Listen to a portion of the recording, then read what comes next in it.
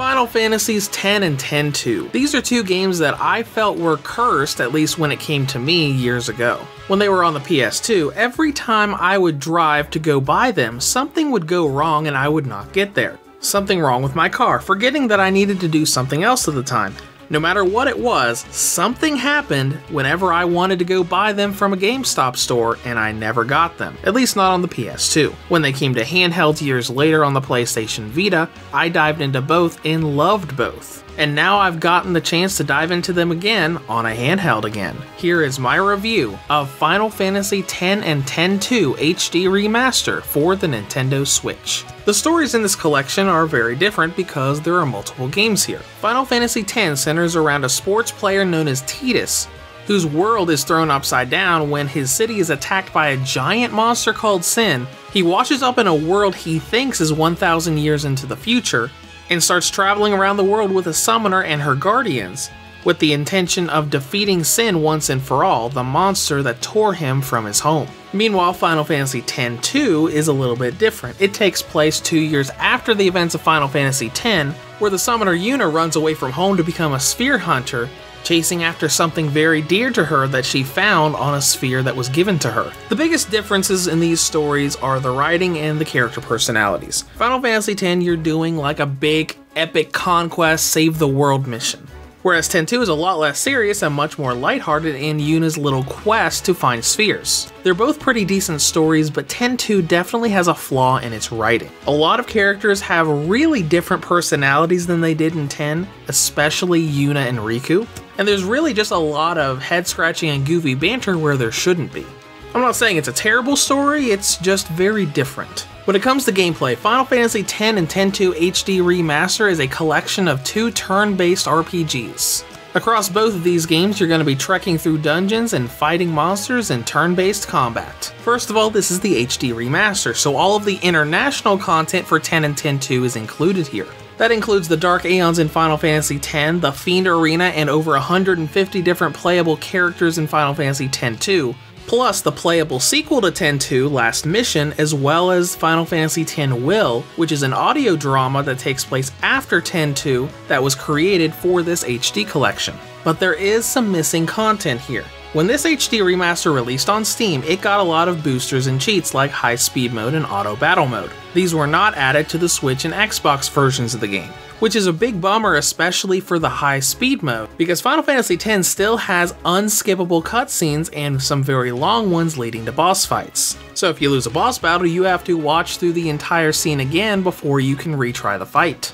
Now in terms of progression, Final Fantasy X and X-2 are a little different. X is a standard console RPG where you're constantly moving from area to area, pretty linear-like, fighting through battles and bosses to keep the story going forward. And until you get to the end of the game, X doesn't really offer a lot of side content or extra stuff you can do outside of the Blitzball minigame. X-2 on the other hand gives you access to pretty much every area in the game from the get-go, with a literal mountain of side content that you can do anytime you want.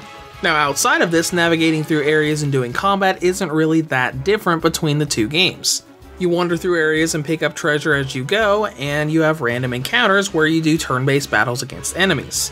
Both of these games have the active time battle system and pretty much the same combat system, even though they look and feel very different. That's because X has a more classic battle system, where every action a character or enemy takes, the other characters have to wait before they start their actions. But in X-2, characters start moving and jumping in the moment you put in their command, so you can easily have 2 characters jumping in and attacking an enemy at the same time. This also allows you to cancel out enemy actions if you attack them while they're casting. It also feels a little different because of the extra features that one game has over the other.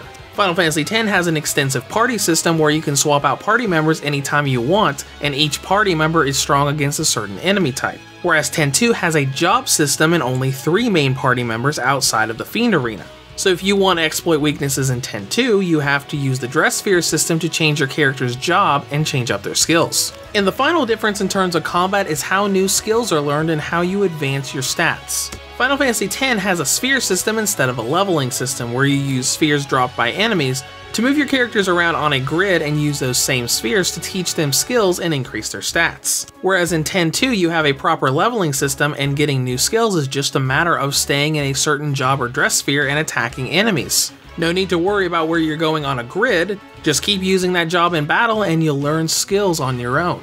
All these systems sound great, but there are a few things that I don't like.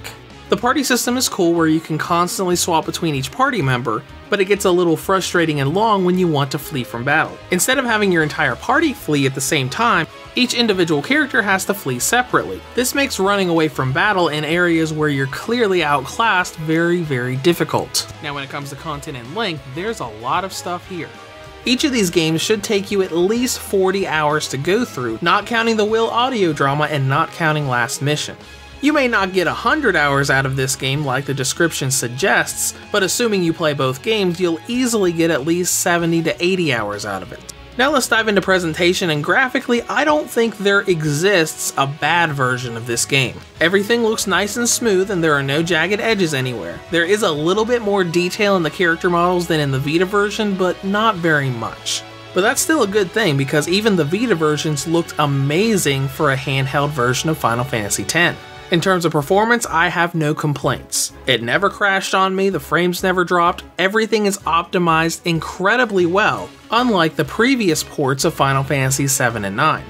They really did a nice job with this one. Now let's dive into battery life, which is pretty decent. This collection has a battery range of 3 hours and 3 minutes on high settings, up to 5 hours and 3 minutes on low settings.